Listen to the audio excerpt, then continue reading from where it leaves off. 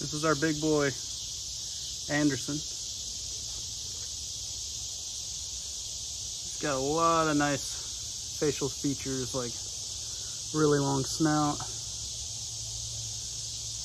lovely crest along the spines that are growing in really nice, and those jowls. Look at those big jowls growing in pretty good. There's humps behind his head. Those are little fatty deposits that get bigger, especially in the males.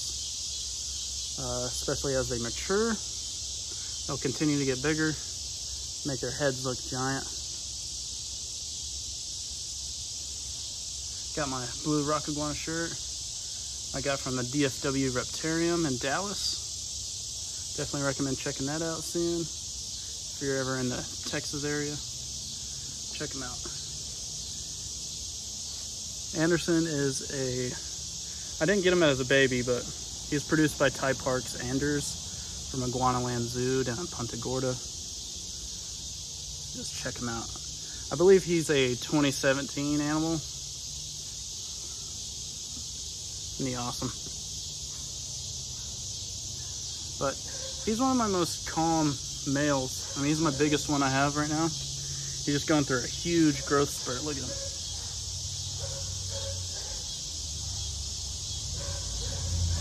Not exactly liking the outside time right now with all the noise. Dogs, my dogs are barking from inside, and then a bunch of cars passing by on our street with everyone coming home from work. But just shows how aware they are of their surroundings. I think it's pretty cool. And I've got my phone propped up on one of my outdoor enclosures, so he's looking at one of the males head bobbing at him right now, so he's kind of showing his stuff. I don't know if you can see that red coloration.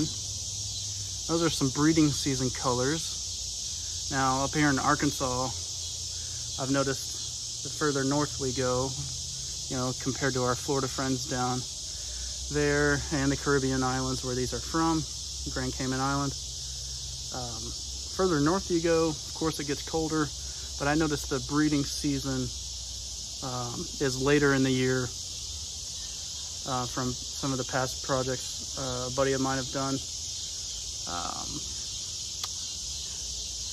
When we were having a breeding partnership, breeder's loan, I had loaned them a couple of my females.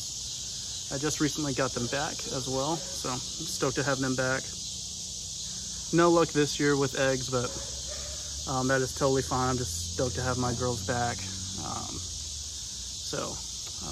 But yeah, this is a beautiful lewisi hybrid. That red coloration I was talking about comes from the cyclura nubula in him. So that is a Cuban rock iguana. So these are not pure lewisis. He's got some Cuban rock iguana in him, and that's why I can legally own him and keep him in the States.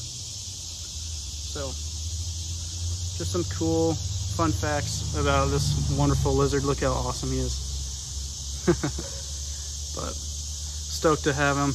He's one of my favorites of my collection, and yeah, he's a good boy.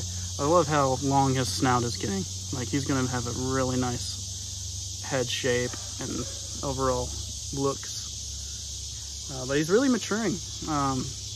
He could breed this year, but I'll definitely pair him next year. Hopefully some of my females get a little bigger, because he's just growing at such a rapid rate right now. His growth spurt this past year or two has just been crazy.